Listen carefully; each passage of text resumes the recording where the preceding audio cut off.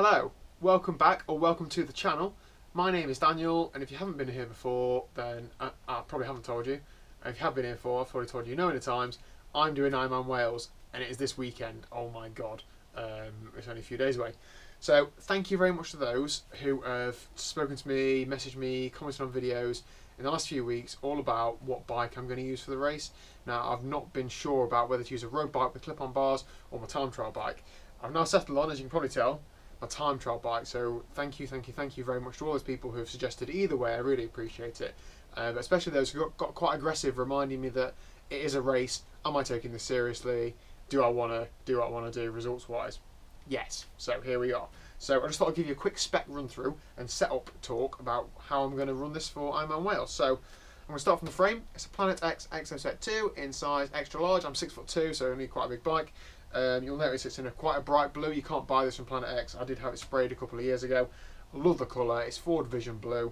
I had a car this colour, absolutely loved it, so I thought, why not have a bike this colour? I have all the stickers made up and everything, so love it. I've paired that with a Zip 808 wheel set. Love the wheels. They're a 2016 model, so they're a few years old now. They're not the sort of state-of-the-art ones, but again, they're still quite stiff, quite aero, so yeah, love them.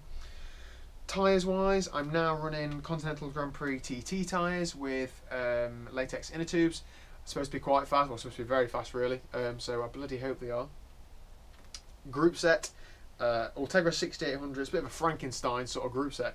Ultegra 6800 front chain set with a 5236 chainring, so mid-compact, paired with a Shimano 105 10-speed rear mech, 5700 that is. And at the minute I've got 1125 on there, but I'm going to be running a 1228. It comes from Wiggle tomorrow. I binned my 1228 earlier this year when I thought I was done with the 28 tooth cassette. For some reason I threw it in the bin, but there you go. So we'll have a 28 on there. Ultegra 6800 brakes. The calipers are actually quite good.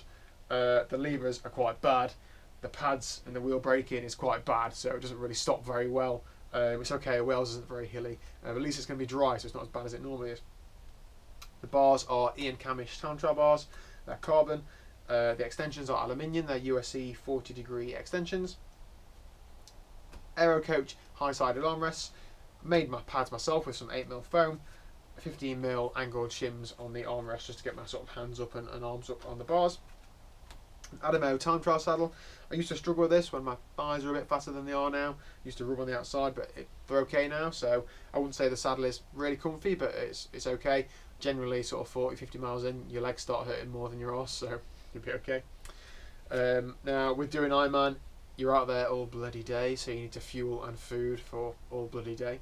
So if I start with the food, I have a top tube bag on there, which I put a lot of sugary stuff in there, my sort of like break glass emergency, and some remnants of some old snacks in there. Break glass emergency, you know, like jelly beans, Cliff Blocks, that sort of thing. I normally tape a few gels to my bars on there, like a classic triathlete. And then I also have a bigger bag on there that I put in the sort of slow burning stuff, so Cliff Bar, malt loaf, that sort of thing. Hydration. I've got 2 hydration bottles on my bike. It's a bit heavy to carry, but I quite like making my own nutrition last as long as the course as I can. So I've got a 750ml bottle on the front and a 750ml bottle on the back. I used to run one of those like hydration bottles with a straw on the front, but on a hilly course it's easier to sit up and have a drink from a proper bottle, I think, rather than trying to faff around with a straw and refill it at aid stations. I'm just going to drink this one, chuck it, pick up my second bottle, put it in there, drink it, chuck it, get another bottle, and just keep refilling the top bottle, you know, putting that in there, and not putting another bottle in there so I don't carry too much weight around. Talking about weight, spares bottle there. You'll notice that's quite hard to get out because I put a cable tie on the bottle cage. I can get it out if I hold it and give it a pull. The idea of that is that when I go over some bumps, it won't fall out. I learnt the hard way a couple of years ago that you need to carry enough spares to carry 2 punctures. So in there I've got 2 inner tubes, 2 CO2s, 2 tyre levers and a multi-tool. So I should be able to deal with anything, because regardless of whatever my targets are for the Ironman, the first target needs to be get to the finish line, and a puncture can end your race. So touch wood, there won't be any, but if there are 2 then I should be able to sort them, although I will have gone mad by that point. Try and make things easier for me. I put my Wahoo on right on the end of the bars there, so when I'm on the time trial bars I can see it just between my hands. I don't have to move my head around too much looking for where the numbers are. It's there. I also have the map on there as well, so that when I'm descending I can see where I can make up some time on the descents and where I need to brake so I don't stack it and look an idiot. That's paired with my heart rate monitor and I also use Vivero Asioma pedals, so the dual-sided power pedals.